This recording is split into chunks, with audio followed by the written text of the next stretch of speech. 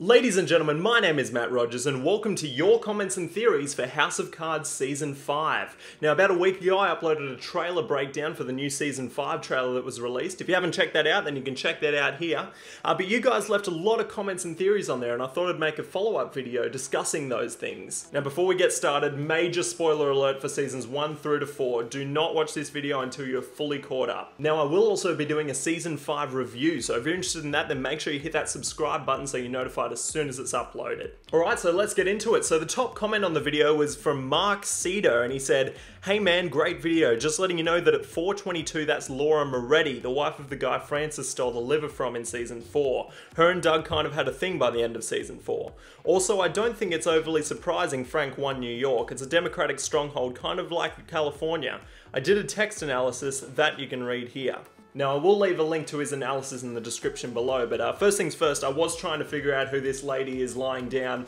Not sure if it's in a sexual way or whether she's been knocked out. The fact that Doug's in the car in the next shot is interesting, because last time we had a lady in the back of Doug's car, we know what went down. Maybe she finds out too much information and then Frank gets Doug to...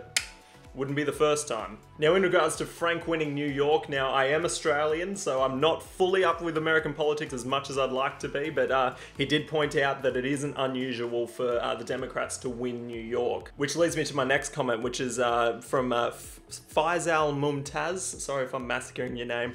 But he said, South Carolina goes to Conway, even though it's Underwood's home state, and New York goes to the Underwoods. Both home states go to the unexpected leader.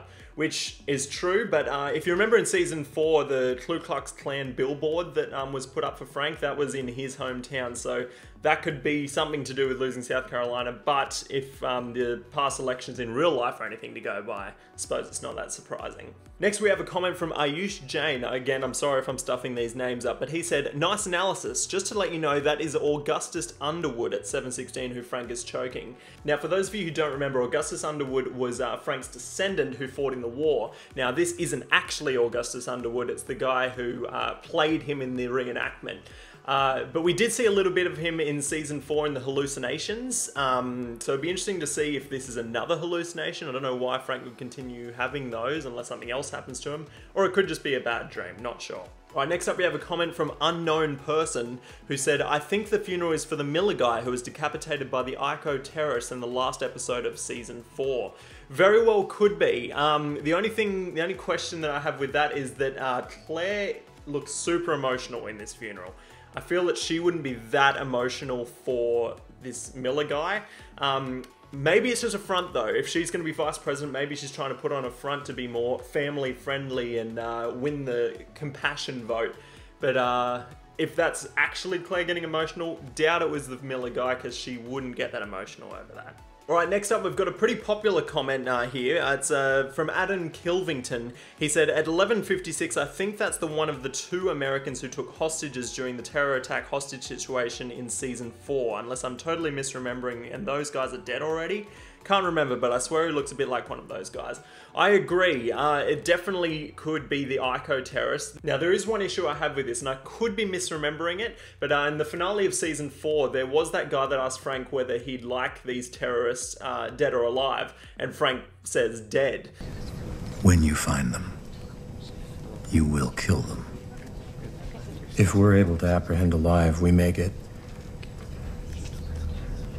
I understand, Mr. President. So it'd be interesting if they didn't end up killing him and then he ends up in prison, but that's the only issue I have with it. But I do agree it's much more likely to be the Ico terrorists rather than Conway. I still very much doubt that's possible. Now, Kid Cooties commented saying that the 10-minute mark is a simple public demonstration. Perhaps Claire is hosting some sort of task force conference, but it looks like she's merely demonstrating the functions of a gas mask. Could be. She looks like she's got a sort of stern, concerned look on her face, which I feel like it wouldn't be that concerned if it was just a demonstration, but as I pointed out in the earlier video, everyone in the background isn't wearing one, so the fact that she is, I don't know, it's sort of open to interpretation there. Now, Alpha Blaze 98 says, "What if the one who dies is Yates? That would explain why she's so distraught at the funeral and the blood on her attire. It could be anyone. I didn't look for him in the scenes. It's possibly Conway's wife spent a little more time with him than we thought, and he was a good person. Who knows, but it would be quite a lot for Claire. Now that's an interesting thought because it would definitely explain Claire being so upset in the funeral. I don't think she'd be putting on those tears because obviously her and Yates are quite close. I guess maybe we're overdue for a major character to die, but I don't know how he could die. Maybe Frank turns on him because he's causing a scandal because of the whole him and Claire thing, but Frank seemed really cool about it in season 4, but you know how things change. We've got a comment from Leo Lee saying, my guess for the funeral is Brockhart, as that would explain the military presence at the funeral and why Conway would be there as his running mate died. And Frank would have to be there because Brockhart's service in the military. I circle back to my other point where I think Claire's a bit too emotional for a character like that, but again, she could be just putting it on. A simple comment from the Franconian, but a question worth asking. Does Kathy Durant die in season 5? Funeral could definitely be for her. There's military there, Frank and Claire, Conways, everyone's there. That would make a lot of sense, and that would be a pretty major death in the series, but I question how that could have happened too. It's very rare for a Secretary of State to be killed, but you never know. Now, a good pickup from Anton Juned, who said, could the briefcase Claire has seen within this trailer be the nuclear football? It definitely could be. We can't see very clear in this shot. Now, we can see it's some sort of briefcase, but not exactly sure if it's the nuclear football or not. But it would make a lot of sense for it being in the Oval Office.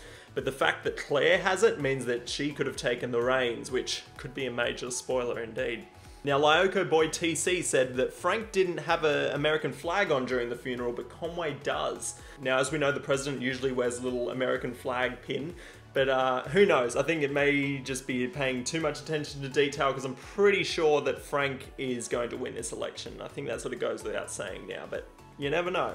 Now, Anwar Haddad pointed out that at the 12:36 mark, I skipped over this scene here. That was a complete accident. I don't know how I missed that, but I have no idea who that guy is. Doesn't look like the Augustus Underwood that we talked about earlier.